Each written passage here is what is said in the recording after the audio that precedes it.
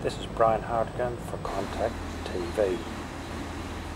HMAS Gascoyne was deployed from its home port in Sydney to North Queensland recently.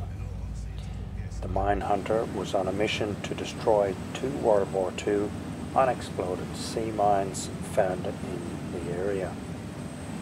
The rusty devices posed a potential hazard to local communities and to shipping on the Great Barrier Reef.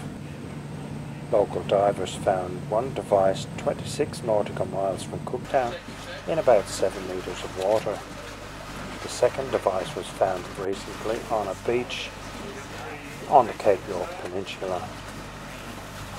Both rusty devices were destroyed in controlled explosions by Navy clearance divers.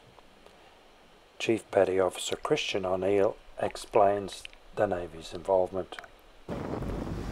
During World War II, mine-laying operations took place in key choke points within Australian waters. Navy is very committed to rendering safe and disposing of these remnants of war, not only in Australian waters, but in the whole Pacific region. HMAS Gascoyne sailed at short notice from Sydney to Cairns to coordinate with local Navy and civilian personnel to achieve our required outcome. And that close working relationship that Clearance Diving Detachment in HMAS Cairns has with the Queensland Water Police has been a key component to effectively achieving the outcome.